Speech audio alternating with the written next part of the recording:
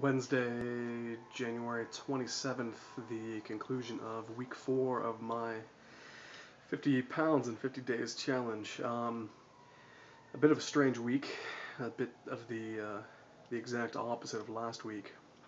I lost 5 pounds, which is good. It's good to get that ball rolling again, but the inches, my body measurements actually either stayed the same or went up in a couple of places, so I don't really know what's up with that.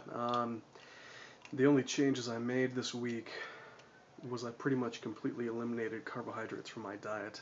I didn't do any cardio this week, but I did go and lift weights as usual.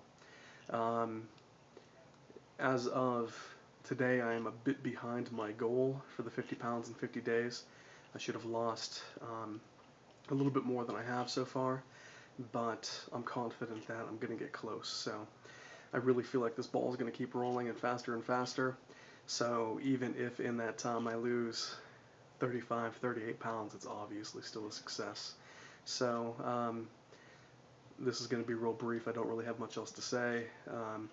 Slideshow after the video as usual, and I will post again in 1 week. So until next time. Here, also real quick, I didn't post a picture of the scale this week because earlier in the week I actually bought a digital scale which will actually weigh me since it goes up to 400 pounds, and I didn't state my weight either. As of today, I'm 366.6 pounds. You'll see that I listed 366.5 because I'm only documenting weights that I'll round up or down to the nearest half pound. So no scale picture this week. I might post another type of scale picture next week of the digital scale, but it's nice not having to run to the gym on Wednesday morning for nothing else but to weigh myself. So just that small addition if you're wondering where the second scale pic was. That's all. Until next time.